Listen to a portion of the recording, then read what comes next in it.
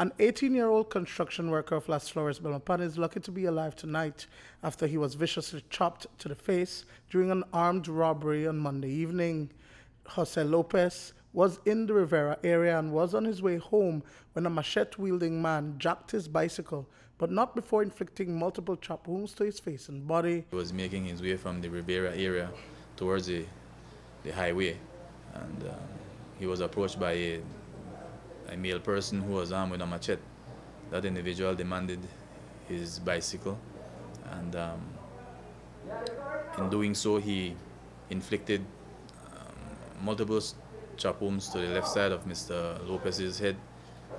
He was transported to the Western Regional Hospital and further transported to the KHMH. Lopez says that he was working in the Riviera area when the incident occurred. He remembers waking up at the Carl Hushner Memorial Hospital having been in a critical condition, and recounts the ordeal, saying that there were several men who approached, but only one chopped him.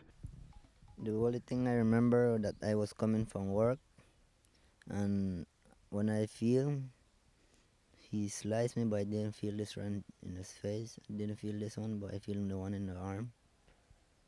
And after that, the only one things I remember, that when I woke up in the hospital.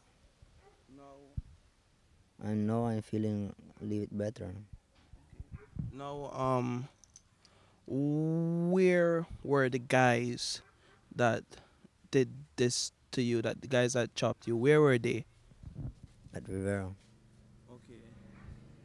I was going to work and I was coming from work, and when I see he just take a machete, slice. Now, were they walking, and in what direction? They were walking in the right. Do you know where they were going? I think they was going to Riviera. What happened when you got chopped? What happened? What did you do? I ran from the mechanic to Quality Chicken, but I didn't remember nothing. So you could barely remember anything. What are the doctors saying? What did the doctors say to you? Because you're obviously home now, and so you've been released from the hospital. They tell me I have to take my medicine for pain and eye drops. Lopez says that he is fearful that the men might come and attack him once again. His brother Enrique Lopez says he could not believe what happened to Jose. I know think about it, what will suddenly happen. I may know that this will happen to my brother, because first time of life I see him like that.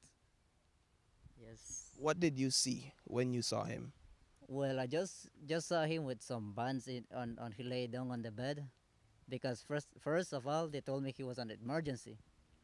Then they passed him to the general ward and they told me where. Well, I say good night and this and good afternoon. I say this and this. I want to see my brother. Oh, I know where's your brother. They told me the nurses. They told me he's at general ward. So I run to general ward and see him.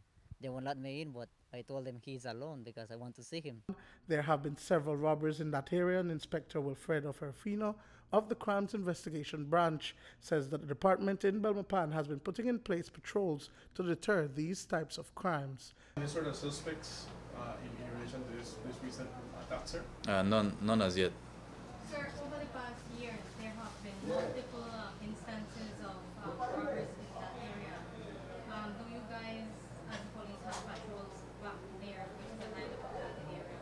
Yes, exactly. Given that fact that there had been several robberies in that area, the Belmopan police do have patrols in that area. Moody for News 5.